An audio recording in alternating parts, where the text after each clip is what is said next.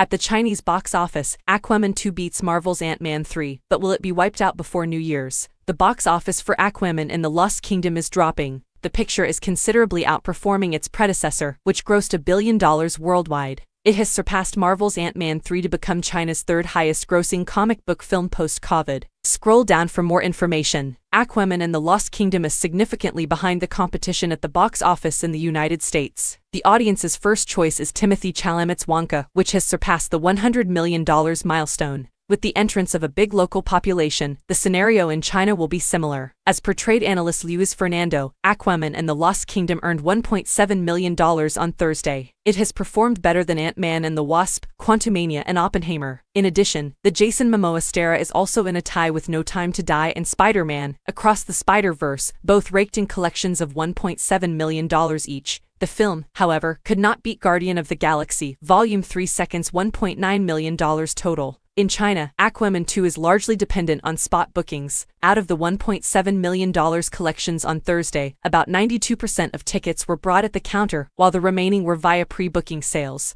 Aquaman 2 beats Marvel's Ant-Man 3. James Wan's film is now the third highest-grossing comic book movie post the COVID era in China. It has surpassed the collections of Ant-Man and the Wasp, Quantumania. The film is going to struggle in the upcoming days as the local monster Shining for One Thing will hit the theater screens on December 31, 2023. The screen count will significantly reduce, causing a threat to footfalls at the ticket windows. Concerning Aquaman and the Lost Kingdom, Aquaman 2 tells a story about brotherhood. Arthur Curry enlists the help of his half-brother Orm in his fight against the villain Black Manta. Amber Heard, Nicole Kidman, Randall Park, Dolph Lundgren, and Temuera Morrison, among others, have significant roles in the film. Please keep in mind that box office figures are based on estimations from multiple sources. Koimoy has not independently confirmed the numbers.